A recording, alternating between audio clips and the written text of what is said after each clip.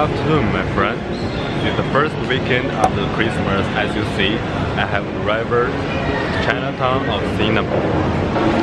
Tens of thousands of tourism came to Chinatown. One of the main purposes is to taste all kinds of Chinese food. As you can see, so many Chinese food in Chinatown complex. Chinatown, with its colorful hurricane shop houses and handful historical attractions, make for a pleasant joy. Chinatown is divided into 4 main districts, namely Kreta Ayer, Telok Ayer, Tanjung Pagar, and Bukit Pasoh.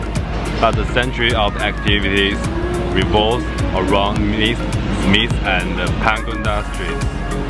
Once a home of Chinese immigrants, Chinatown nowadays is a popular place to visit for tourists, offering delicious food, joining temples, and fantastic shopping opportunities. Singapore's historic Chinatown is a busy place, filled with a mixture of old and new shops and markets. These narrow streets are an important part of Chinatown's past.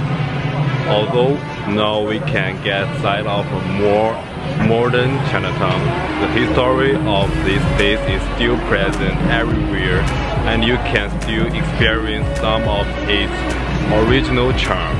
Chinatown is different from the rest of cities. It is an area that is bountiful of Asian and Chinese culture, and it is proud of show it to everyone who wanders through the streets. You will be filled with these different aromas and scents from the local culture, and get to see one of the best skyline views of Singapore, along with art and major tourist hotspots.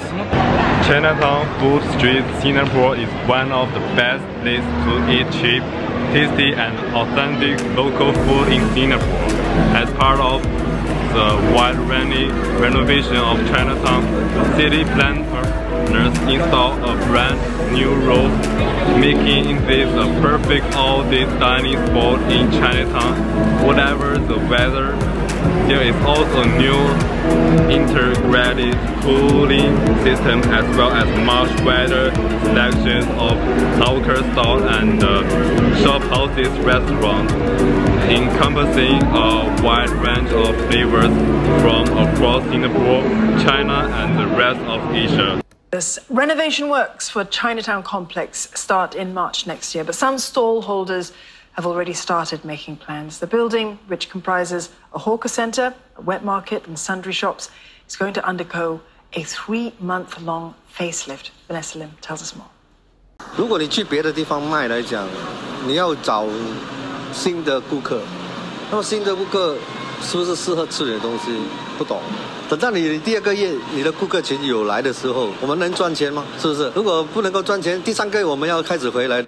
Although the government is well-intentioned, but the old shop vendors are very difficult. What can be the reason here? Now I understand the original reason is that many shop owners are very old, that they worried that once they change the location of the shop, the old customers will be lost, and they cannot update to the taste of the new customers. In my opinion, both of all, merchants should strengthen the types of products they sell and retain the most authentic and original Chinese characteristics so as to attract many tourists from all other places. Now we go back to today's starting point. Looking back on this day, we learned about Chinatown in Singapore and found one of the problems.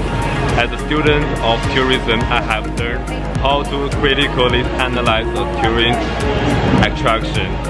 Hope this video can give you some inspiration. Thank you for all of your support. Goodbye.